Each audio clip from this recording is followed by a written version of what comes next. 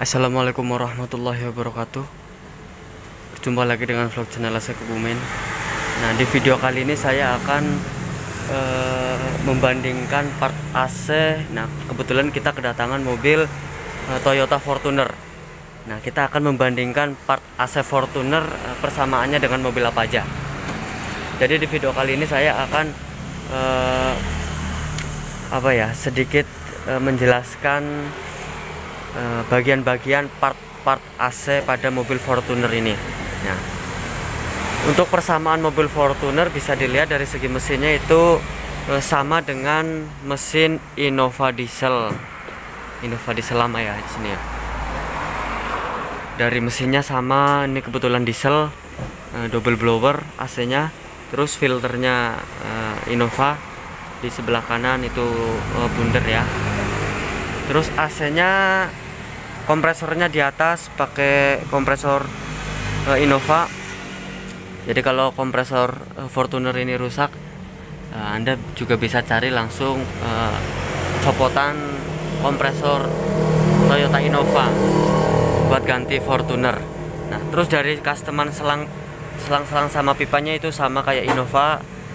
Kebetulan di sini AC-nya double. Ini sama, letak-letaknya sama, kompresornya sama di sini. Nah, di sini. Coba kita lihat kondensornya. Untuk kondensornya di sini ya, di depan. Kondensornya sama kayak Inova. Di sini gede. Jadi partnya itu sama kayak Inova. Coba kita lihat evaporator dalam.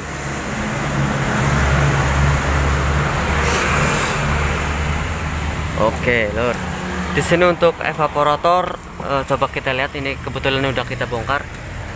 Untuk evaporator itu sama, boxnya sama punya Inova, itu sama persis, nggak ada bedanya. Dari segi dashboardnya yang beda cuma ini atas. Bisa bisa kelihatan kalau yang Inova ada 2 laci, kalau Fortuner 1. Oke. Terus dari cover persneling itu sama kayak Inova, ini di bawah. Ya, nanti kita buka ininya, box evaporatornya. Terus untuk double AC-nya yang belakang itu juga sama ya, pakai Inova double, bisa dilihat. Nah, di situ. Kebetulan kita juga lagi bongkar juga. Nanti kita servis. Nah, di sini dikasihnya karena tadinya ada yang bocor karena freonnya habis total. Nah, jadi part-partnya itu sama kayak Inova. Nah, terus ini langkah selanjutnya yaitu pembongkaran selang hawa.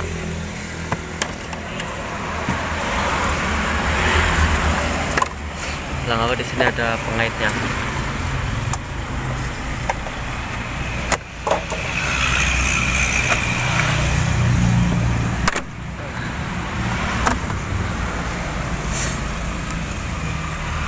Bisa kita mendekat. Ternyata filternya rusak. Di sini kesalahan memasukkan filter. Jadi filternya kurang pas pada tempatnya. Coba kita buka.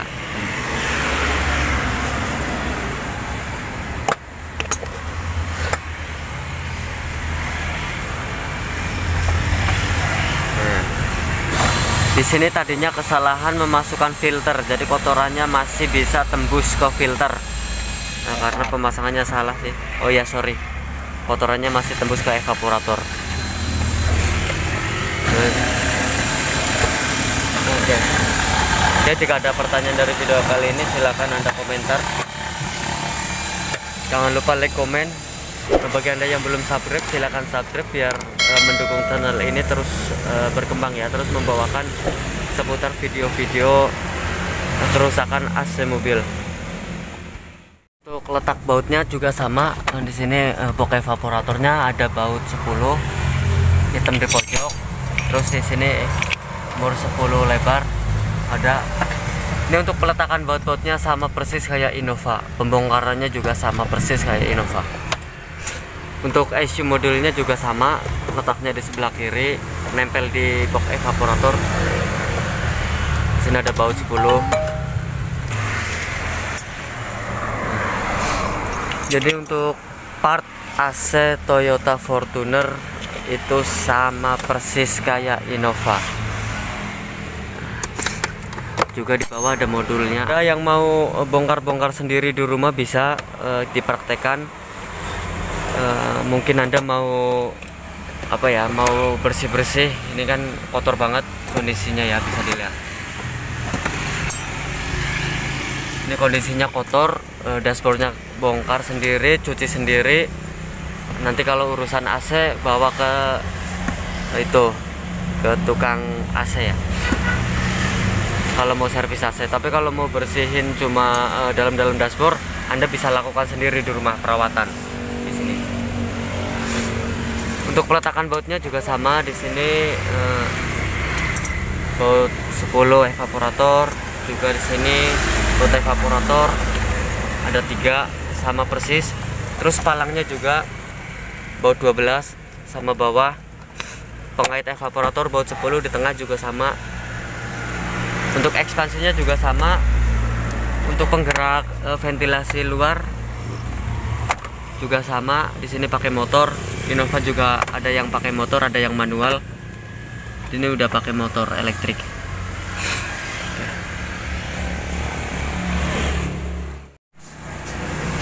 Jadi Anda nggak perlu khawatir kalau mau bersihin ruangan sendiri ya di sini.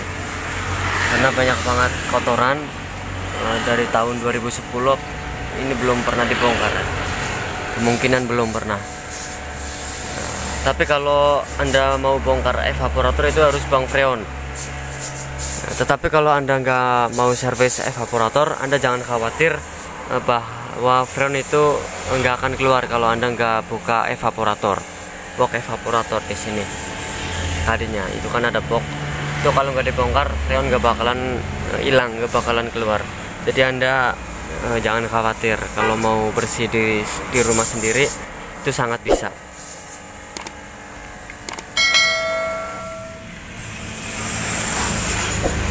Begitupun yang belakang ya.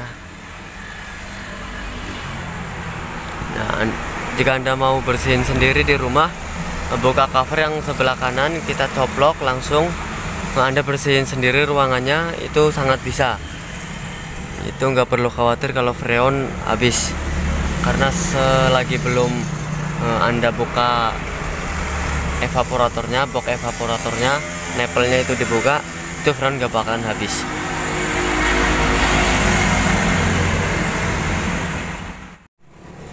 Untuk mobil Inova dan Fortuner dari generasi ke generasi belum ada yang menggunakan heater ataupun pemanas kayak mobil Pajero ya. Di sini itu nggak ada heater. Untuk evaporatornya udah kita lepas, bisa dilihat di sini. Kondisi evaporatornya di sini ada indikasi kebocoran karena banyak banget oli. Nah, di sebelah sini pojok ini terdapat oli, ini atasnya juga ada oli, di situ juga ada oli. Nah, di sini kita indikasi bocor. Coba nanti kita cek evaporator ini pakai tekanan angin. Nah, untuk posisi termisnya juga sama kayak Inova. Di situ kecil ya. Nah, oke. Nanti kita ini cuci semua biar bersih. Oke, langsung kita cuci. Nah, di sini untuk evaporator Fortuner belakang itu sama kayak Inova belakang, kecil. Untuk penggantian itu sama kayak Inova. Coba kita bandingkan sama evaporator depan. Nah, di sini kondisinya udah kropos yang depan ya, bisa dilihat. Terus kita celupin ke air, bisa dilihat di situ bocor. Karena tadinya terindikasi banyak oli di situ, Ini otomatis sudah kropos ya, banyak plat kapur putih-putih. Kita nggak rekomendasi untuk pengelasan, jadi kita langsung ganti evaporator, karena kalau dilas kita nggak jamin buat kedepannya ya tahan lama atau enggak.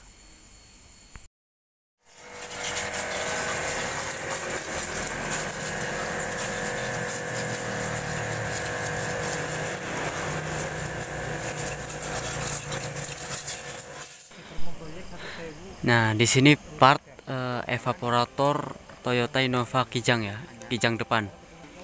Nah, ini sama kayak Fortuner. Jadi penggantian Fortuner depan itu sama kayak Inova depan, ataupun yang belakang itu sama. Nah, tadi karena udah posisinya bocor, kropos, kita ganti yang baru. Nanti coba kita lihat kondisi part ini. Kita menggunakan merek Yaruki baru ya, Yaruki baru. Ini untuk kualitasnya ya bagus lah, kita rekomen pakai Yaruki juga. Selain pakai Denso, kita juga pakai Yaruki. Oke, jika ada pertanyaan dari video kali ini silahkan Anda komentarkan. Ada yang mau nambahin silahkan. Oke, setelah kita buka, untuk perawatan 2 tahun sekali ataupun 20.000 km itu wajib perawatan evaporator.